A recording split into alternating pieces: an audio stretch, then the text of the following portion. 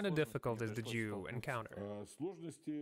We had problems remelting the slag since the very start at Moldovan metallurgical plant. Our water-cooled casings burned out, our gas-oxygen torches burned out. We had a lot of trouble, all kinds of unexpected things.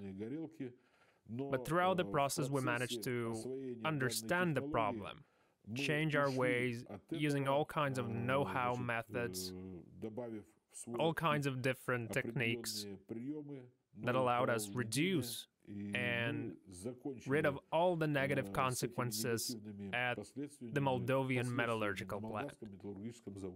What seemed to be the first major problem, and how it was solved? Well, first of all, we changed the melt blending technology. We changed the power load on the controller and the gas burner. So we had to work with the power management a lot. So what was the result? And what proportions of slag and scrap did you get? At the Moldovan metallurgical plant, we were able to process around 40 tons of slag. So we made about 30%. What about energy consumption? Did you start spending more on the gas burner devices?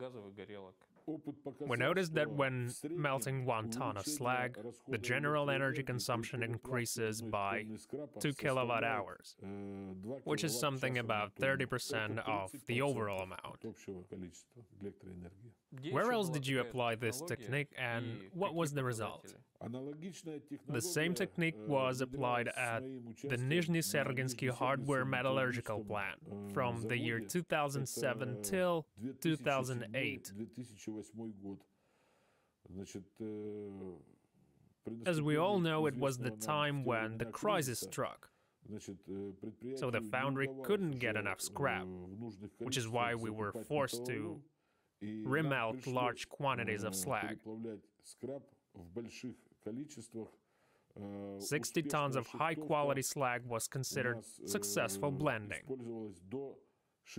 Using Fuchs 120 electric arc furnace, we got 50% blending.